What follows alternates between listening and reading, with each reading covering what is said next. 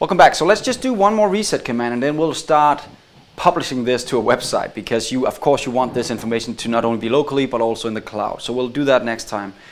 But what if I've just made a lot of commits here just for the fun of it, to show you turf and murf and snurf, and all of this has been added. And also the directory now has 10n here and 9 here, and I just figured out text1 is gone, and I didn't want to remove that. Somebody else did that by mistake.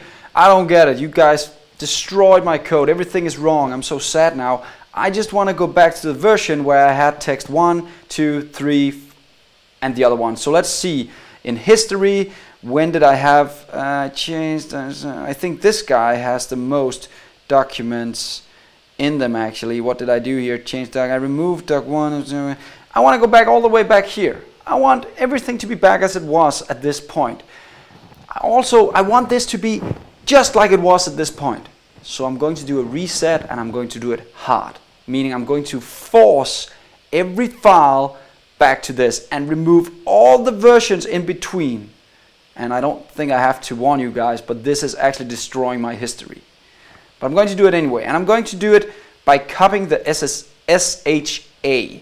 And just think of the SSH as another representation of the unique version number of your version here. So what am I going to do here? Let's go to the terminal. I'm going to do a git reset -- hard to this version called ACAF blah blah blah blah blah blah blah. And let's see what happens. Don't do it, Lars. Well, I want to.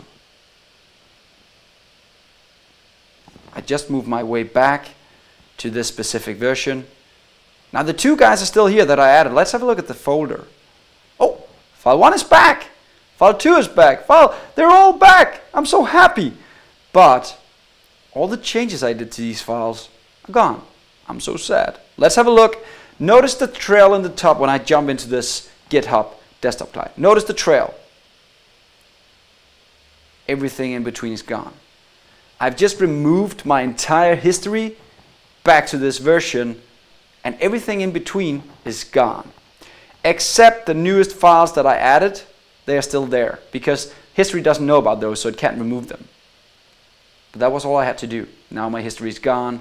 We're all the way back. And I just want you guys to see this, because if you want to use a reset hard, make sure you know what you're doing, because you might destroy an entire project if you do it wrong. So that was all for the lesson about reset. Now let's go into how we can actually get this live. See you in the next lesson.